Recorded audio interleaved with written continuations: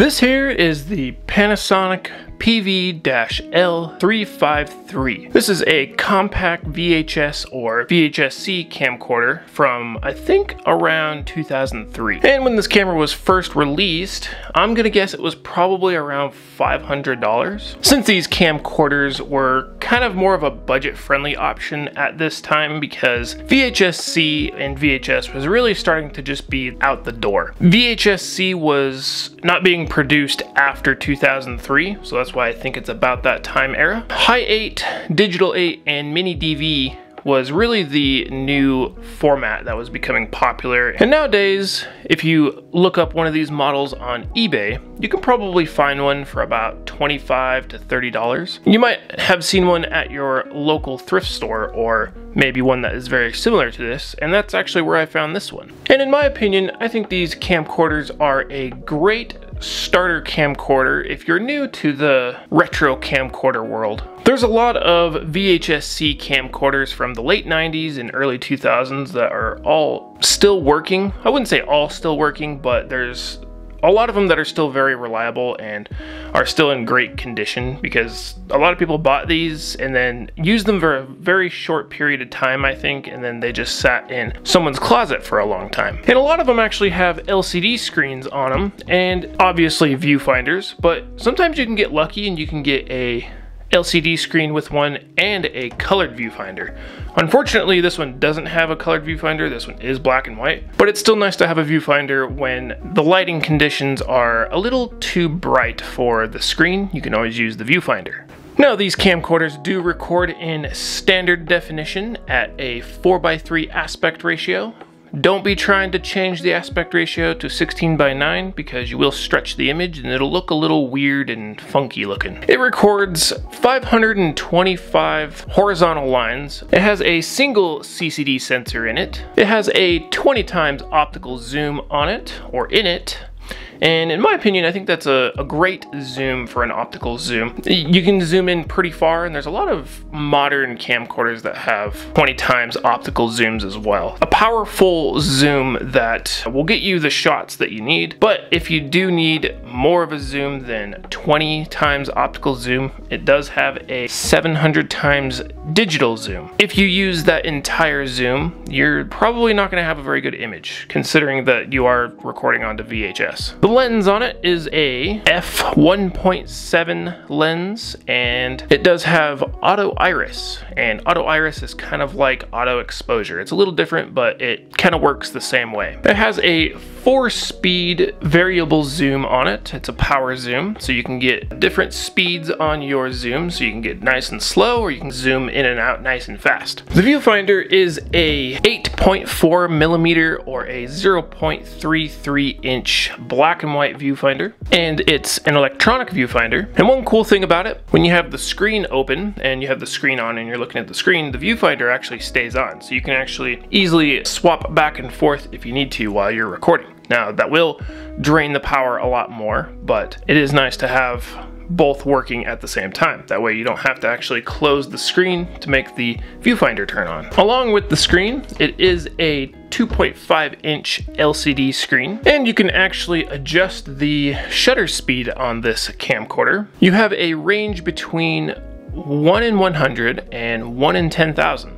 And that's if you're in manual shutter. So it does pretty well in extreme light conditions. It can darken itself pretty well. You can also put it in manual and autofocus, and the manual focus isn't very fine-tuned, if you will, because you have these two buttons here, and they're up and down buttons. Push up to focus out, and you push down to focus near. And you can just kind of tap it, and it kind of has almost different steps to where it focuses, so almost like different focal lengths, depth of field, whatever it's called. Yeah, it's not extremely adjustable. You don't have a lot of play with it, so it doesn't have like a manual focus wheel or anything like that, so you have to use these buttons here, which kind of sucks. It's also got electronic image stabilization, so it's not optical image stabilization. These camcorders back in the day, they didn't have crazy stabilization, but you can definitely tell a difference when you have stabilization on and when you have it off, because it will be pretty shaky when it's off. And one thing that's kind of weird about it is if you're zoomed all the way out and you turn the image stabilization on, the image crops in a little bit, which is kind of odd. Usually when you have a image that's more zoomed in, it's more shaky than when it's more of a wide angle. So it's kind of weird that it crops in a little bit. It's not far, but like you can see like a difference, and it's kind of odd to me. And a cool feature that I found in the menu is it has motion detection recording. So you can turn that on and you can set your camera on a tripod or something like that, and you don't even have to do anything, and you can have, I don't know, a bird or a cat, a squirrel, you know, whatever, walk in front of the camcorder, and the camcorder will notice movement and it'll actually start recording. It's a little janky, I think, though, because at least with this camera, you can't stop recording for some reason. Like, I was hitting the record button to stop the recording and it wasn't doing anything. So I actually had to turn the camera off for it to stop recording.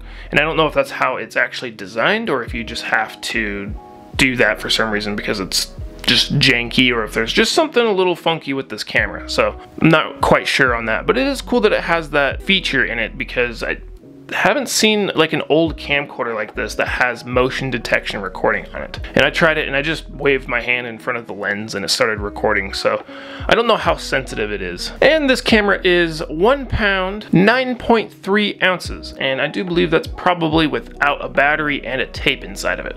So a pretty light camcorder. So on the lens, it doesn't actually have any kind of a filter thread on it, which is kind of odd because I think that it's a decent size for one. I would assume that it would probably be like a 30mm or like a 30.5mm. So if you want to use this for like skateboarding or anything like that, if you want to throw like a fisheye on there, you can't. And I kind of thought that maybe this little plastic piece maybe unthreaded and then there was some threads behind it, but I couldn't get it off. And they make it look like there's a manual focus ring on the front here when it's just a solid piece of plastic. So I don't understand why camcorder companies do that when they made these camcorders. They kind of trick you into thinking that there's a manual focus ring when you actually have to manually focus with these up and down buttons. You do get a little, I guess, night light on the front here. It's not very bright. It's like a halogen bulb in there. It's pretty orange, and it doesn't really illuminate all that great. So if you were to use it, you would have to be in more of a enclosed environment, like a house or something like that. Maybe like a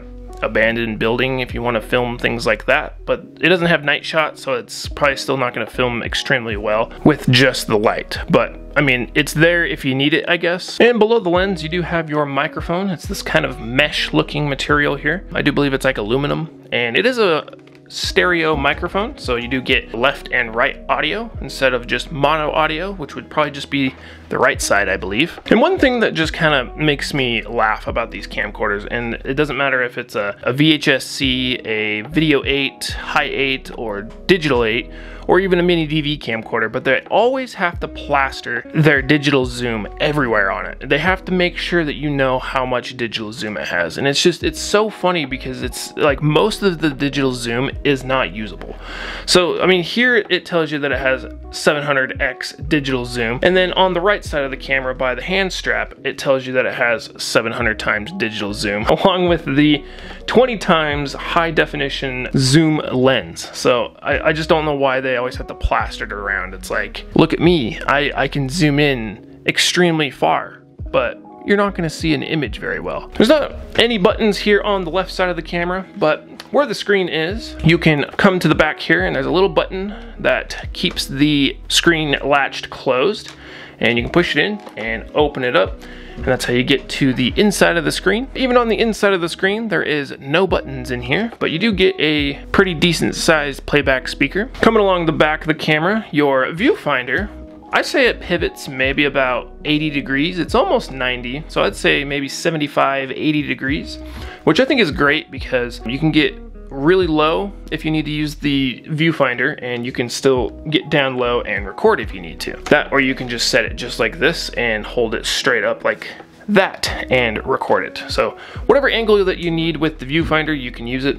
And then underneath the viewfinder, the little rubber garment, I guess, would be the focus adjust here. So depending on your eyesight, you can adjust the focus and set it to how you need it. You have your battery release button here, or I guess it's the switch on the bottom here, and you can pull it, push it to the right, and then your battery just pops off real easy. And sometimes these VHS-C camcorders can be a little finicky to get the battery on, so if it doesn't ever want to go on, or if it's just a pain to get on, you can move the release switch and it will actually make the battery go into place and it'll lock in. But this one's not bad. On the right side here, you got your record button, very traditional spot for record buttons, just so you can get your, your thumb in there and start recording. But you also have your power switch, and you can switch it between camera mode and VCR mode. So this is how you turn the camera on.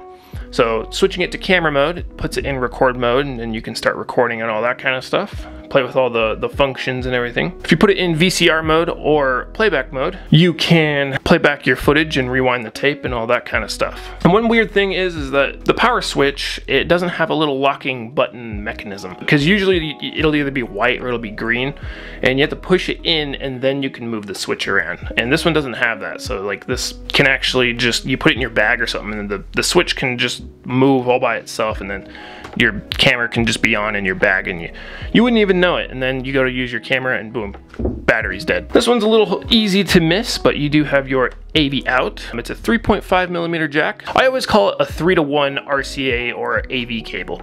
So one side will be the yellow, white, and red plugins. Everybody has seen that.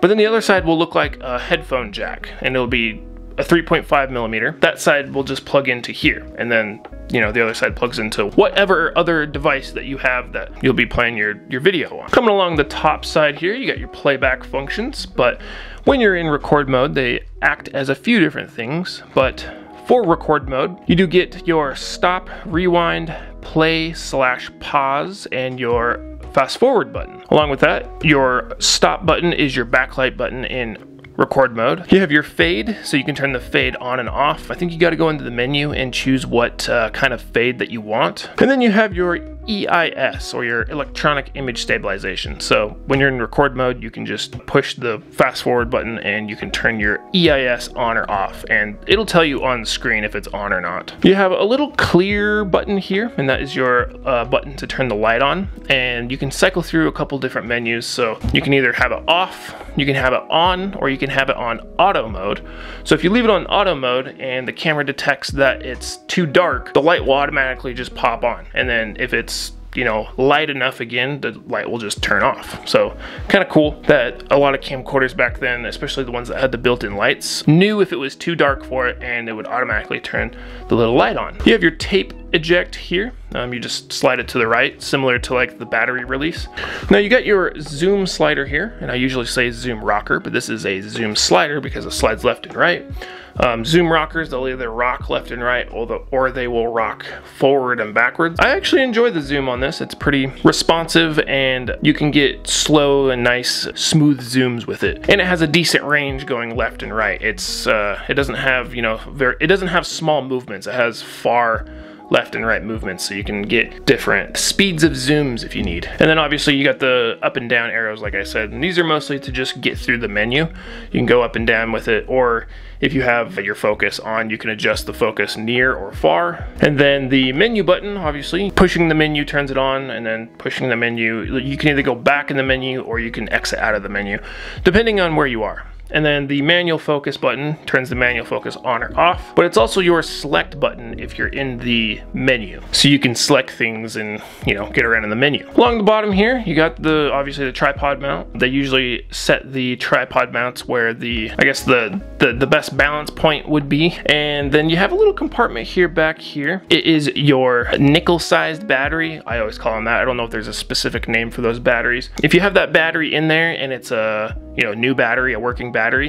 it will actually keep the internal clock going, so you can have your date and time code stamp in the video if you want. And there's a couple functions in the camera that it won't let you do anything with those functions until you have one of those batteries in there and working. So I thought that was a little weird, because that's the first time I've ever seen that it won't let you do a couple little settings and programs in there until you have a working time code battery, I guess. So I think it's a little weird that it doesn't have any lens threads on the front, so you can't put any kind of a filter, wide angle, telephoto lens, fisheye lens on the front. So that's kind of a bummer, but like I said, these are kind of more budget camcorders from back in the day. But it is nice that it has a screen with it instead of just a viewfinder. There's this little screen here on the side of the screen, on the back side of the screen, and it just says digital image stabilization IES Camcorder VHS-C. It's almost like it's behind like a clear piece of plastic, and I almost feel like they could have used that space as another screen they could have put in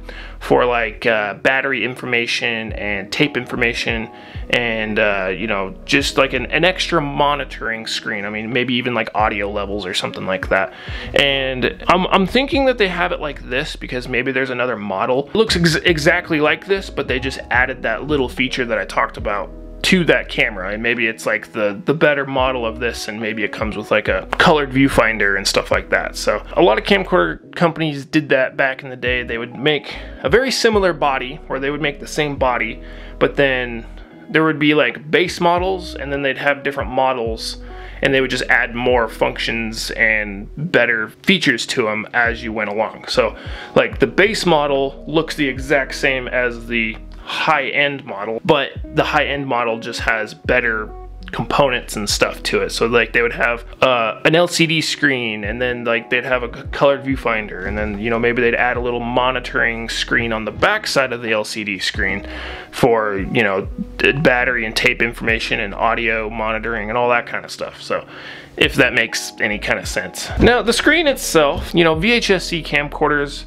and even like high 8 camcorders and stuff, camcorders from the 90s and 2000s, the LCD screens weren't very good. They didn't have great quality to them. Like they were just kind of dotty looking. I don't know, they're kind of weird. You can obviously see how big the screen is, and I've always scratched my head on that.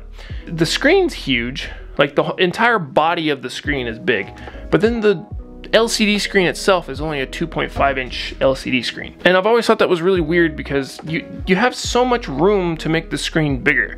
And I don't know if they were even able to make the screen bigger without making, you know, the body of the screen much larger. You can see this outline around the screen, and it almost looks like they made it like that so they could put in like a 3.5 inch screen on a better model, I guess. And I've never seen a 3.5 inch screen on one of these VHS-C camcorders, so I don't even know if they even do that. So it's just that they have the opportunity for it, they have the space for it, I think, and I don't know why they didn't put bigger screens on these, because I think it would give you a better image. I don't know. If somebody knows more maybe about that than I do, maybe leave a comment and let other people know. Now, I don't really care for the black and white viewfinder. There's probably a model that is maybe a model higher than this one that probably had a colored viewfinder. There's a lot of camcorders that will have LCD screens, but they have black and white viewfinders, and it's kind of weird to me. I like VHS-C camcorders, especially the ones from like the mid to early 90s and early 2000s, just because you can find them at least for me, I can always find them at thrift stores, and anytime I take them home and test them out, they seem to always work. Like I think there's been maybe 1 or 2 that I've ever checked out that just had some kind of a problem. The Panasonic ones and the JVC ones are always the ones that are generally pretty reliable. I just don't think they get used very much, or I don't think they were very used very much. They were kind of more in mint condition than a lot of other like mini DV camcorders and stuff. So yeah, if you're looking for your first retro camcorder, definitely check out like a late 90s, early 2000s model to get yourself your first VHS-C retro camcorder. This camcorder will be for sale. It is for sale as of recording this video. This camera is fully functional.